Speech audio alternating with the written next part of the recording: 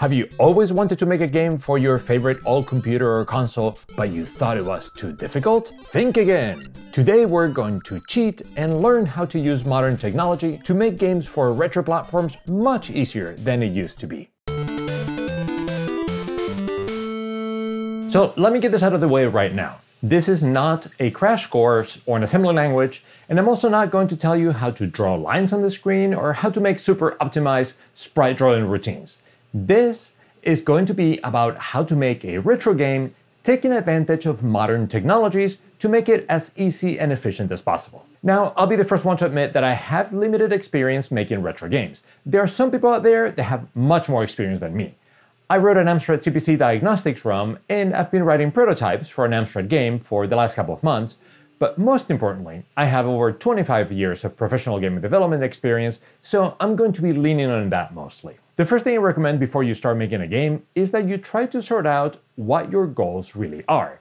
Making a retro game is a really broad goal that isn't going to be very helpful.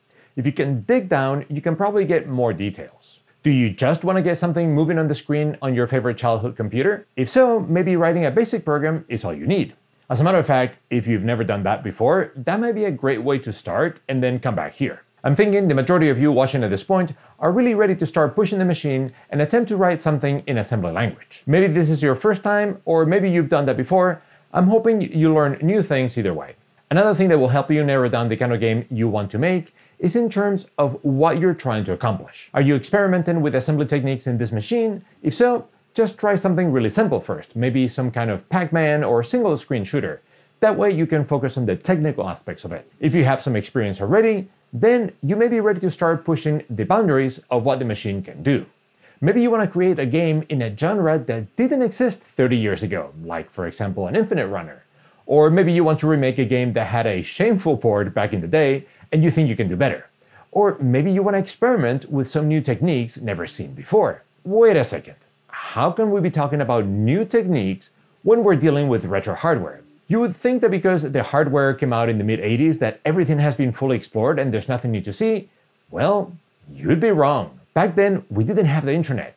We didn't have the collective of thousands of hundreds of thousands of people pushing the boundaries of the hardware collectively, figuring out how to make incredible things. Instead, we had programmers, which were often just teenagers working out of their bedrooms, working individually with limited documentation, just trying to get something to work. Yes, new tricks and techniques were discovered through the lifetime of the machine, but there were lots of things left undiscovered before developers moved on to other platforms. One of the big draws for me and other people working on retro platforms is experimenting with things that were not common knowledge back in the commercial lifetime of the machine. When you see some of the games made today, they often feel like it's a whole different platform when you compare them to commercial years of 30 years ago.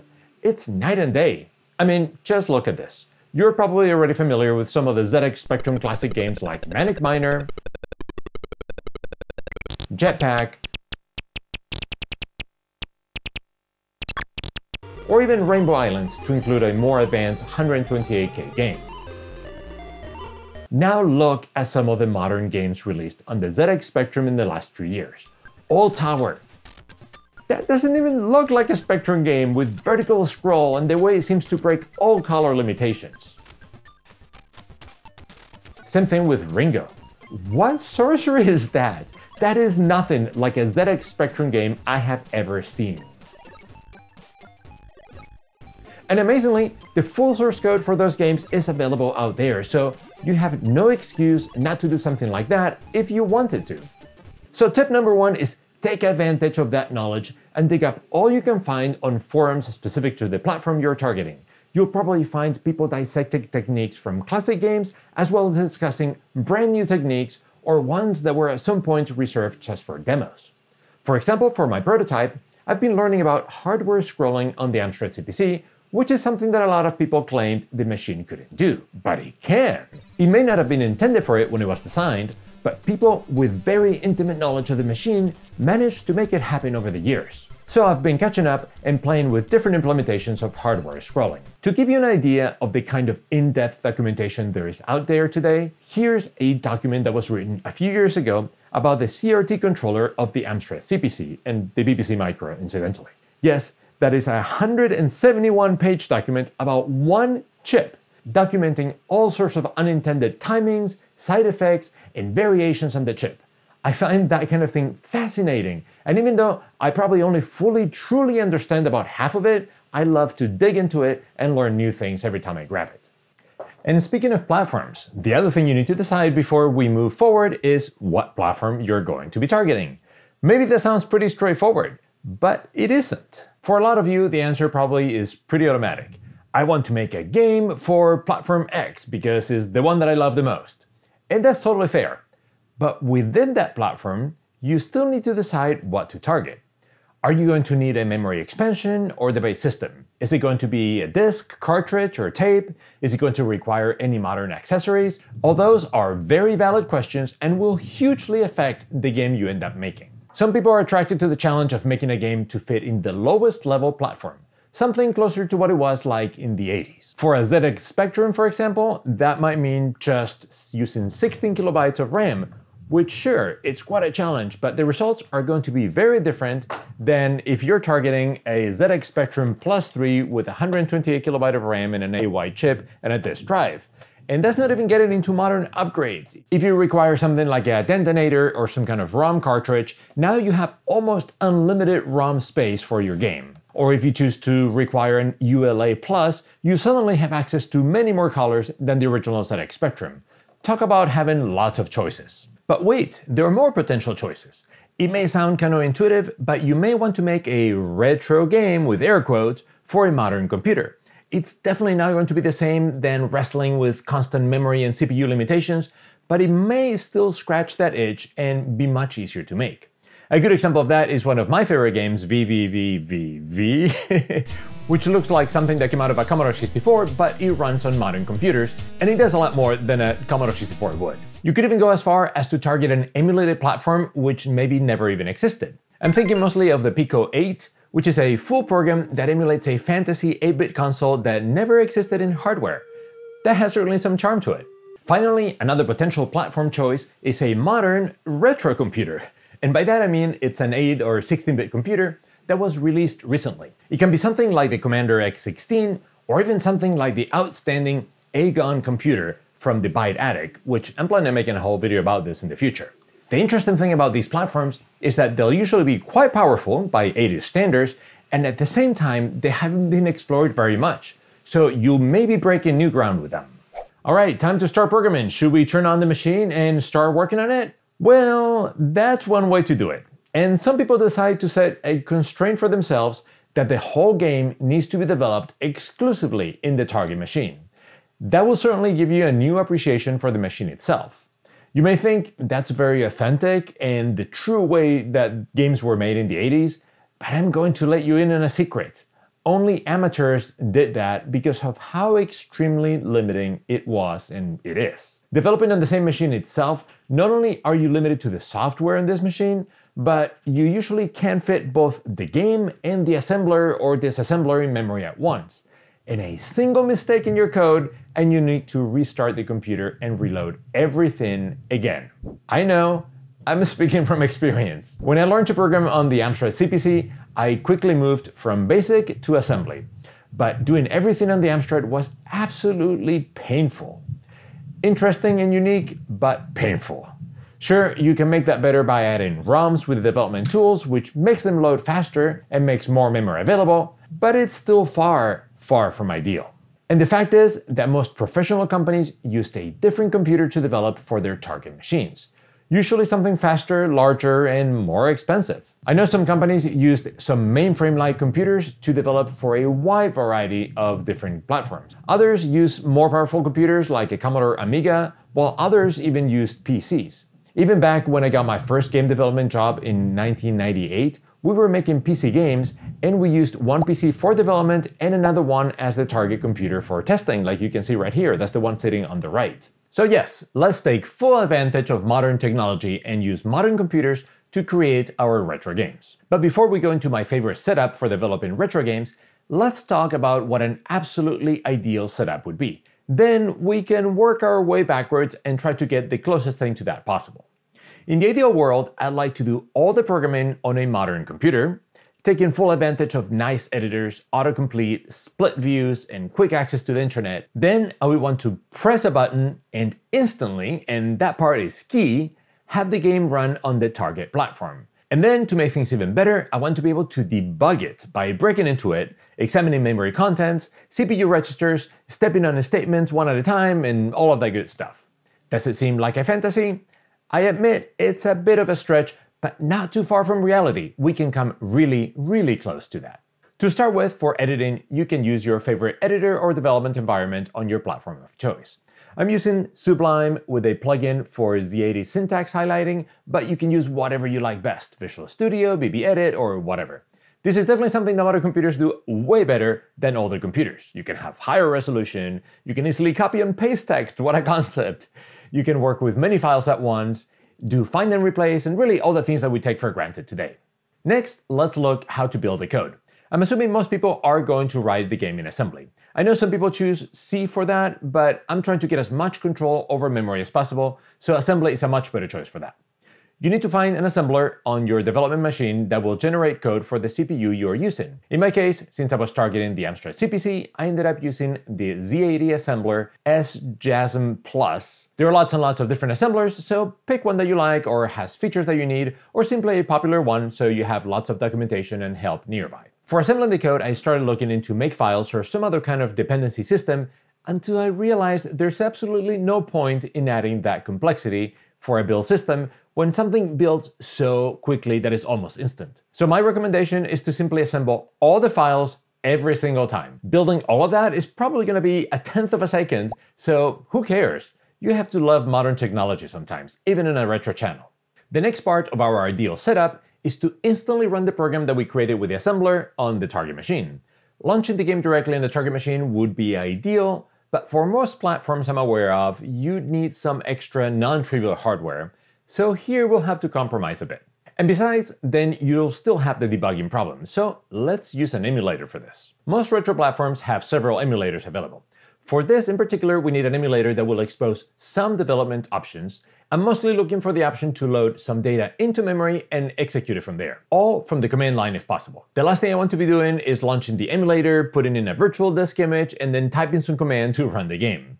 That needs to be totally automated. If you don't see those options in your favorite emulator, dig a little deeper. Those aren't things that most people care about, and they're often there, but they're just not documented. Along the way, I learned that, for example, MAME supports that, and even my favorite Amstrad emulator, Retro Virtual Machine, has some of those options, but there was zero mention of them in the manual. I figured it out with the help from other developers and by typing help at the command line. As a bonus, a lot of emulators often have a good built-in debugging environment. That will let you set breakpoints, examine memory locations, step around the code, examine registers, and all the things that we wanted to do. And the more accurate the emulator, the more features like that it will have. You may even be able to see things like what raster line is currently being drawn, a copy of the last frame buffer, registers of non-CPU registers, and things like that. It's amazing how much easier development and debugging becomes with those tools. Unfortunately, an emulator isn't the real thing, so you'll need your machine around to test the game every so often. And as a matter of fact, unless your emulator of choice is perfect in every way, I recommend you get 2 emulators. One is your daily driver for launching the game right away and debugging. The other one should be the most accurate emulator you can find, even if it doesn't have those bells and whistles that we were just looking for. In my case, the second emulator is WinApe, which is generally much less pleasant to use, especially from a Mac, but it has better emulation than Retro Virtual Machine. So between the two, I'm pretty well covered. To run your game on the second emulator and to bring it over to the machine, chances are you need to do something to it other than just assemble it. The output of assembling the game is just a binary file, so to make it easier, you'll probably need to create some kind of virtual disk image or ROM cartridge format or something along those lines. Again, because we're talking of such tiny amounts of data, I do all those things with every single build. So my build script assembles the game and then generates a disk image. And even in the past, with the diagnostics ROM, I used that step to generate several other versions and ways of packaging that ROM, and it didn't slow things down at all. Now, running the latest build of the game on any platform is just a matter of copying that disk image and bringing it over there and running it. One quick thing that I wanted to touch on is that some emulators claim to offer everything I mentioned in one package. You can edit code, build it, run it, and debug it all in the emulator. That seems quite convenient, and sometimes for a quick test of some code or pasting something just to see if it works is great. But I find that to be lacking for a full project. That editor is never going to be as good as the one you chose for development, and you're probably going to be limited to the kind of things you can do when you build your code and what scripts you can run, for example, to create disk images. So for any serious project, I definitely prefer using separate components instead of an all-in-one package. So far we've been talking about code, but a game is more than code. There are graphics, music, tables, levels, and other design data. You may be tempted to add all of that data as separate files that get loaded after the game starts, but that's a very PC-centric approach, and it would be horribly slow in most 8-bit computers. Instead, a common approach is to add all those resources as binary files and combine them with the code itself into a single binary file. As a matter of fact, I recommend converting all of those assets into data that the assembler can handle. That is usually a label plus some necessary data itself. The advantage is that the assembler will take care of combining everything, and you can use that label to get the address of any resource from your code. Also, the binary format of the graphics should be very custom to the platform itself, not a PNG or GIF. I recommend that you write some kind of separate script that processes your graphics and converts them into the exact format you'll use. For example, the Amstrad CPC has a really funky video memory format, which I'm planning on covering on a future video. So the script opens up the PNG and converts it pixel by pixel to that weird format. You may be able to find graphic conversions utilities for your platform out there, and you can always start with them. But I would actually recommend writing your own, because the runtime format of your graphics can make a huge difference on the performance of the game, and you may want to tweak it to fit your needs. For example, on the Amstrad CPC again, you have multiple pixels per byte, so it can be advantageous to have sprites duplicated in memory, offset by a single pixel, if you're willing to give up that extra memory for smoother movement. Or in my case, I realized that it's faster to draw a sprite in non-sequential row order, so I ended up changing my conversion script to export the sprite in the exact non-sequential order that I was doing, and that ended up being about 10% faster. So having full control of how you bring assets from creation all the way to the game itself can be very important. The last thing I want to touch on are the tools to create the content, specifically graphics and music. I know some developers use modern graphics tools like Photoshop or the GIMP and have good results with them, so that's definitely an option. Just work at a small enough resolution and you should be mostly fine. But for me, that's not quite ideal. Since my target platform uses palletized colors, I want to work with a palette directly, not convert it at the end. Besides, a lot of sprites are going to be sharing that palette of colors, so it's important to make it consistent across all different assets. And again, you can work with palettes in modern graphics programs, but that is not the primary way they're intended to be used, so you're always going to be working a little bit against that. The thing that clinched it for me was the need to use non-square pixels. It turns out the Amstrad CPC Mode 0 graphics mode has rectangular pixels 2x1. So if you're creating graphics for that mode, you need to jump through some hoops with something like Photoshop. You're either going to be doubling every pixel, which is a pain and quite error prone, and then reducing it to a single pixel when you process the graphic with the conversion script, or you work with a single pixel and you just don't see the graphics in the correct aspect ratio, which is also not great at all. Because of that, I did a bit of research and ended up choosing the program Aseprite. Apart from the annoying font, I found it to be the ideal graphics program for my needs. It has all the things you expect in a modern graphics editing program, like layers, transparency, and things like that, but it can handle palletized image really well, and you can even set the maximum number of entries in a palette. But the part that really convinced me is that it handles 2x1 aspect ratio pixels, which makes it ideal for Amstrad Mode 0 graphics. It's so good. Another quite interesting thing about this is that Aseprite is open source, so you can download the source and build it yourself, which is not totally trivial since it has several library dependencies, or you can buy the pre-built version for $20. That's not too expensive and it can save you the trouble to build it yourself. I actually think that's a great model for open source programs. Sometimes it feels that's either paid or totally free, so I hope this model works out well for them. The idea with music is the same. Find the program that's intended to create music for your platform. Orchestrator 2 is the one that I've been using for a while and is fantastic. It lets you compose music given the limitations of the AY chip, and it can export data that you can directly add to your program and play it back. I so wish I had this in the 80s. It would have been a life changer.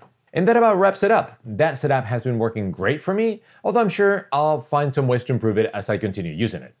So I hope you enjoyed this unusual software-centric episode, and I will see you next time.